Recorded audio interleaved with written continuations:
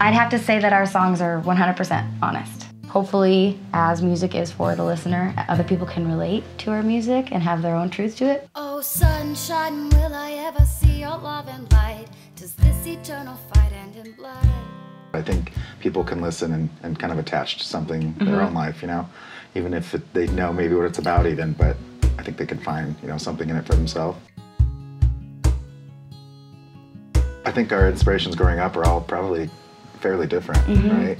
Like I grew up on Bruce Springsteen and Billy Joel. I grew up when I was younger on Otis Redding and the Judds and random collaboration of styles. Smashing Pumpkins, Nirvana, all that stuff from back in the 90s. I think our taste now overlaps in a really good way. We always like the same stuff. Yeah. Yeah.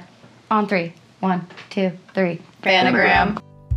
But it's okay, letting go, letting go. My biggest challenge is trying to balance who I am in my regular life with who I need to be in this band, because by nature, I'm very, like a mother-like character, even though I don't want to seem that way. And I think the other one would be maybe just trying to, the hardest part, trying to balance, you know, work with, you know, funding this dream and the time for that, you know, but also still trying to be an artist and still, you know, filling that, you know, part of your soul. There's a reason that there are starving artists out there, and it's because you can't really make your art if 90% of your focus is going into your work. Another challenge is also pushing yourself to be more creative in different ways than you've ever been before. And that's what I'm also most excited about at the same time, because it's what we're doing right now.